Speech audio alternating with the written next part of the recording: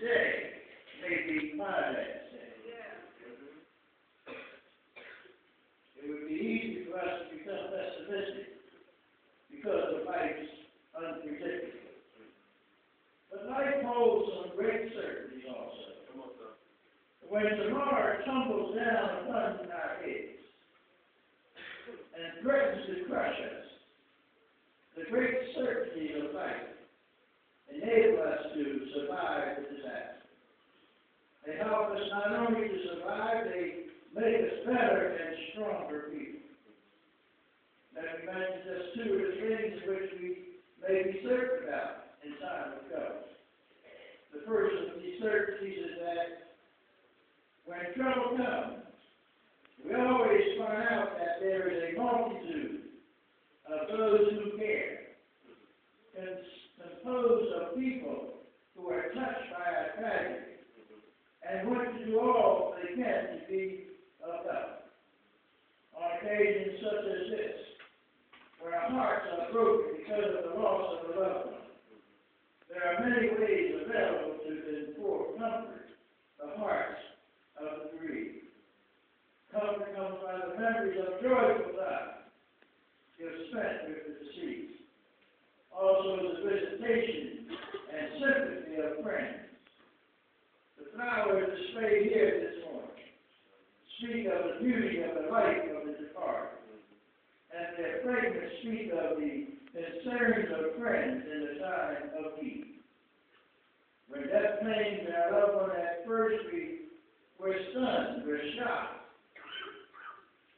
Then the anesthesia of shock wears off, and we begin to feel the awful hurt and headache of bereavement. We would fall apart if we were not for the presence of those who care. Family, friends, and neighbors, they come quickly to take us in their arms and breathe words of comfort in our ears. If some stranger who read or heard of our bereavement will lift prayers to God in our behalf. The most important certainty I want to mention is God. Let me assure you of this about God's love. To the family, God will see you through these difficult days. He'll help erase from your mind all but the best memories of the days you shared together. God will remove the cutting edge of grief and help you bear the dull pain of your loss. Although it would never leave you completely, God will substitute His presence for the deceased until you meet her again in heaven. God wants to use this time of distress to bring this family together closer than they've ever been before. This 14th chapter of John is called the chapter of comfort. First, there is the comfort of faith, which says, "Let not your heart be troubled. Ye believe in God, believe also in me." See, faith alone does sustain, and it's more than a melody to sing. I've anchored in Jesus. The storms of life are great. If you believe also in me, your faith rests in Jesus. He keeps His promise. Second, there is the comfort of hope. It says, "In my Father's house are many mansions. If it were not so, I would have told you. I go to prepare a place for you." Jesus gave us a preview of our forwarding address. Jesus is the architect of the future. Jesus crossed victoriously those few miles through the Sesame and Golgotha, the garden and back to Olivet. He plowed those few miles with glory. The plowing of the triumph, He left comfort to reach out towards the 12 gates, the 12 perils. Every silver gate was of one pearl, and the streets of the city was pure gold, as if it was transparent glass. Third, there is the comfort of His return. Scripture says, if I go and prepare a place for you, I will come again and receive you unto myself. If Jesus does return to our world, if Jesus doesn't return to our world, there'll be no world to come back to. Mankind is destruction bound. Isaiah, the 24th chapter, 5th verse, it says, the earth has been polluted by the dwellers on its face. The fourth is the comfort in knowing the way. Thomas asked, Lord, we know not whither thou goest, and how can we know the way? Jesus said to Thomas, I am the way. And he said, no man cometh unto the Father, but by me. Scripture says, believe on the Lord Jesus Christ, and thou shalt be saved. Lean totally on him. Commit everything to him. Jesus said, I am the way. Every other route is the wrong route. The fifth, there is the comfort of the vision of God. In John 14:8, when Thomas had asked his question, Philip had a question also. He said,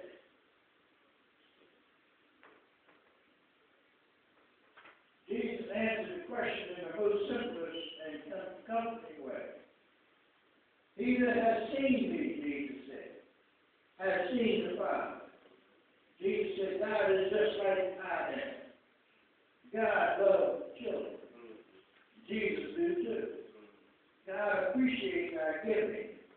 Jesus does too. God heals sick people. Jesus does too. God knows when we're hungry, and Jesus do too. God helps us with our problems, and Jesus does too. The sixth comfort, the comfort of prayer. John 14, verse 13 and 14 says, whatsoever ye ask in my name, that will I do, that the Father may be glorified in the Son. If ye shall ask for anything in my name, I'll do it. We need to pray to our Lord and Savior Jesus Christ. Pray more often and as many. We have not, because we ask not. There's no need for troubled hearts. Victory is assured. There's no dark void. Our representative is completed all arrangements for our transfer. He has assigned his personal escort to be our guide in the meantime. The lines of communication are open. Just call on the comfort of Jesus Christ. He'll lead and guide you through times like these.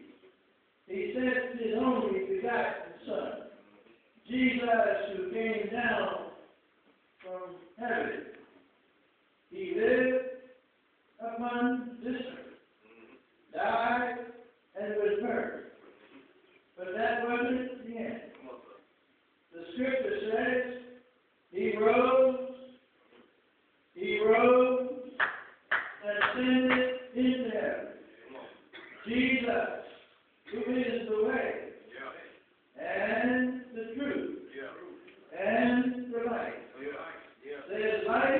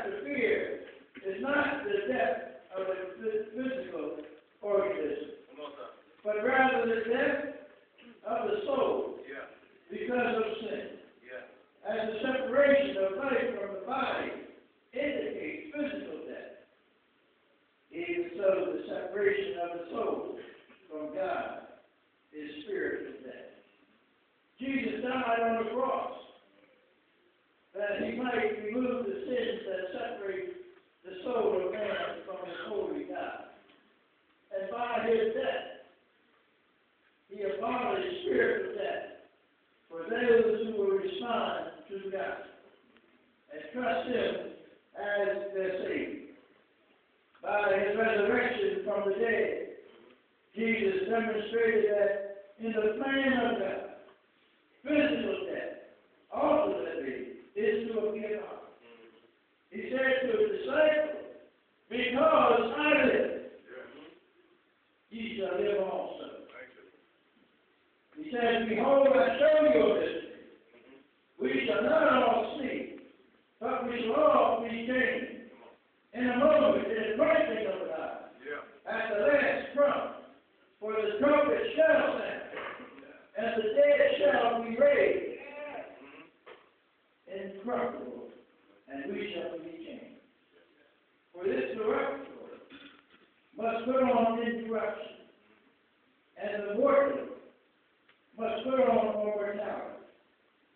So when this corruptible shall have put on incorruption, and this mortal shall have put on immortality, it then we shall be brought to pass.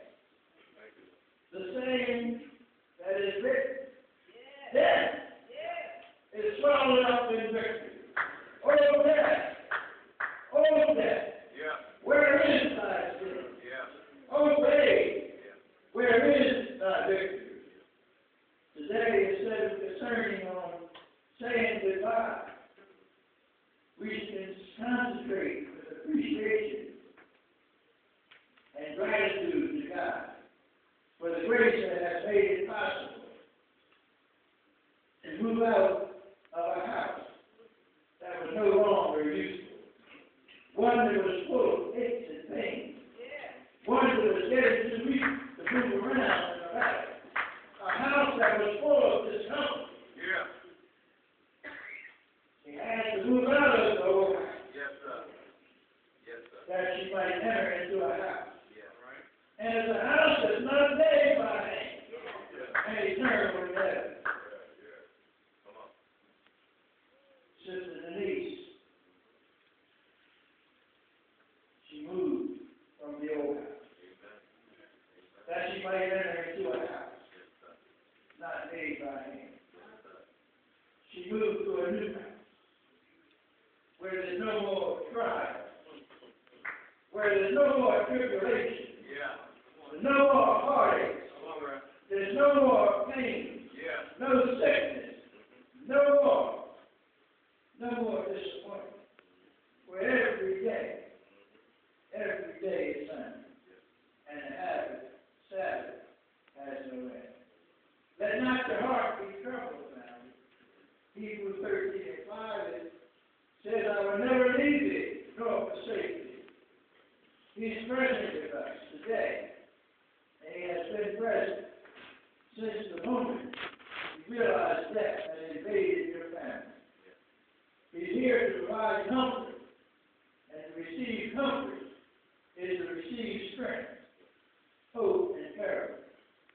We must face the future with faith in him.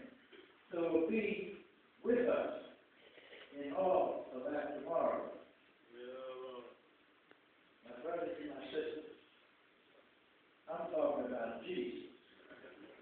I'm talking about the one that we call wonderful. I'm talking about Jesus that carried you through the trials and tribulations of this earth. Just look forward and look to Jesus. He has all the answers. He has all the answers. Any situation or circumstance that you may come up on, Jesus has the answer. May God bless you, man.